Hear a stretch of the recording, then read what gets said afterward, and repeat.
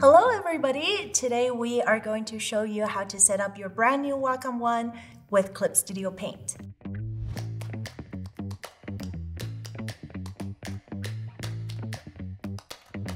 When you first open CLIP Studio Paint, you might be overwhelmed by the sheer amount of windows and tabs are there. But don't worry, this is what we are going to help you with. So first of all, look at this color mixing palette that is sitting dead right in the middle, and drag it, click and drag, and then put them to the bottom right. See where that red bar is showing up? And release. That is going to snag the window right into the panel. And in the next step, we are going to look for the brush size tab that is on your left side. Click on the little sandwich menu here and select High Brush Size Palette. We're going to select the second tab on the bottom left next to the color wheel. And do the same thing again. Select the sandwich menu and High Color Set Palette. And we're going to do this rinse and repeat for a million steps until we hide everything. Yes, you heard me right. We're going to hide everything right now, except for a few palettes. So let's select Color History 2, High Color History Palette, hide again, and then move to the top right next to the navigator, hide again. Now we are going to drag this layer palette right to the left of layer property where the red bar is showing up again. Just put them there. Now we're going to look for more tabs and hide them. Since this process can take quite a bit of time, using the Wacom One pen to navigate on the surface and clicking and dragging panels can really help speed things up.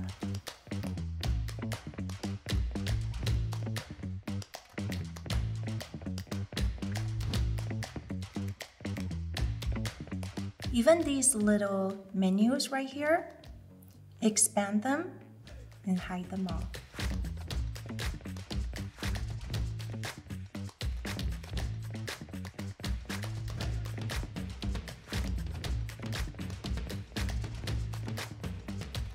But fear not, they didn't disappear because you can go under Window and see all of the palettes here. Once you start becoming more and more familiar with CLIP Studio Paint, you can go in here and reactivate the palettes so they didn't just get erased out of the existence, they are still there. We can drag the bar at any time if you need the panel to be bigger or if you need the panel to be smaller. This is very flexible, and once you're happy with the look of your palette, we'll go to Window, Workspace, Register Workspace, and type in the name for your workspace. For this case, we will call it Clean.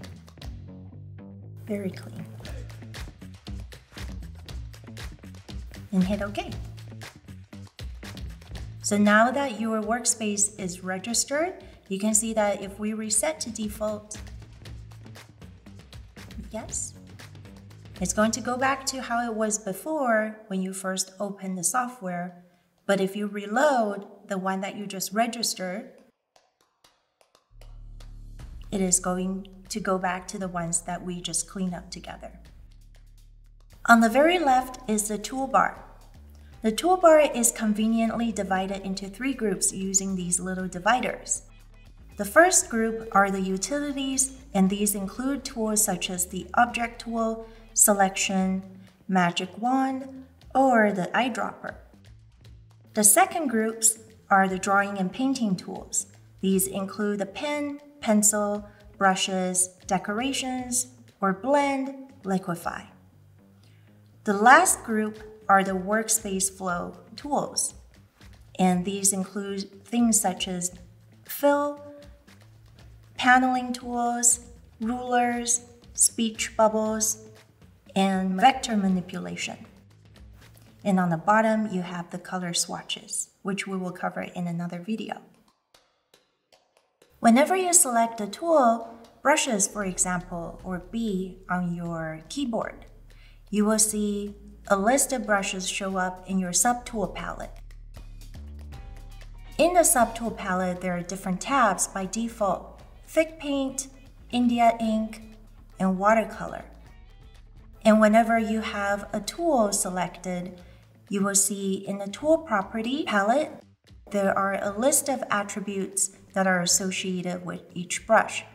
These are all entirely customizable, including which brushes go into which folder or tab, or which attribute shows up for which brush. The color palette is very straightforward. You select a color and you will paint, draw, fill with that color. We will go a little bit more in depth with this in another video. The top right is your navigator. You can use the navigator to move around the canvas very easily, zoom in and out, rotate the canvas, or confront your biggest fear in digital art, flipping the canvas. If you follow the suggestion from before, you should have the layer panel or the layer property left from before. The layer panel, I can go on hours and hours and talk about what each button does, but that can be very overwhelming. So let's just focus on the new layer, delete layer, layer mode, and the opacity. Those are really the only things that you need to understand when you first begin. And that's it for the basics for the interface. I tried to keep things very simple because if I really want to get into it, we can spend hours here. But thank you very much for watching. I hope you enjoyed the video and this was helpful to you.